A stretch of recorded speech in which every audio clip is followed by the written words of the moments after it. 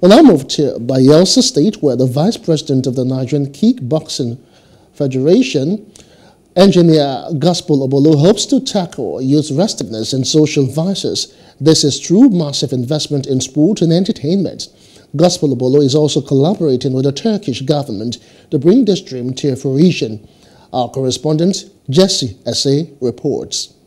Youth unemployment in Nigeria is over 53.4%, according to the National Bureau of Statistics. In Bayelsa State, some unemployed young persons have taken to cultism, drug abuse and armed robbery. But an indigenous of the state, Gospel Obolo, believes an annual wrestling festival which blends sports and entertainment is an avenue to check youth restiveness and groom young talent. What I'm trying to do is let it not be only community versus community. Let people start opening wrestling clubs. In view of that, it will help in giving them some tippings and maybe they will become more professional.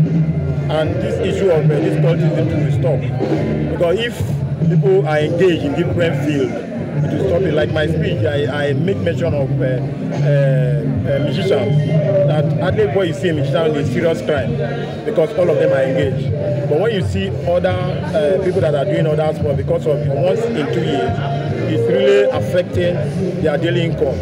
And based on that, many of them start going to other different ways of surviving. He speaks more on his partnership with the Turkish government and appeals to other Nigerians to support the initiative. I've been speaking with Turkey, the Republic of Turkey. They love wrestling like any other thing. If we can grow up our wrestling and understand the only problem is just the laws. You can understand the different laws of wrestling between them and practice very well.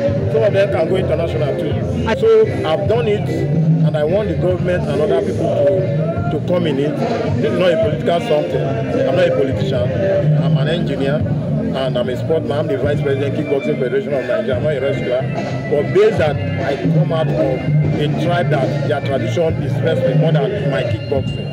So I decide to see what I will give back to my people. Traditional wrestling is widely considered the aboriginal sport of the Zone Nation, with Bayelsa State as its capital.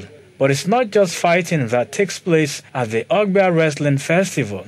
The event is spiced by veteran musician, African China, and other entertainers. For Plus TV Africa, I am Jesse Esse.